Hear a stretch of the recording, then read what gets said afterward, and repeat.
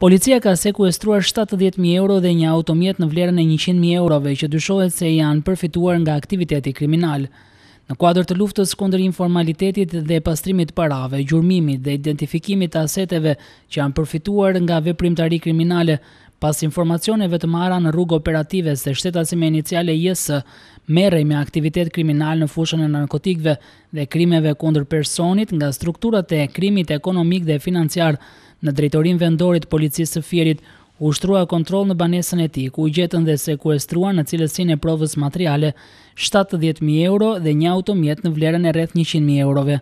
Specialistët për hetimin e krimit ekonomik e financiar në drejtorinë vendore të Policisë së Fierit referuan materialet në prokurorin pranë gjykatës së shkallës së parë në Lushnje për veprën penale, pastrimi produkteve të veprës penale ose veprimtarisë kriminale për shtetasin JS 39 vjeç banues në Lushnje. Ndërkaq vijojnë hetimet dhe verifikimet për evidentimin e pasurive të tjera që mund të jenë në emër të këtij shtetasi dhe personave të lidhur me të.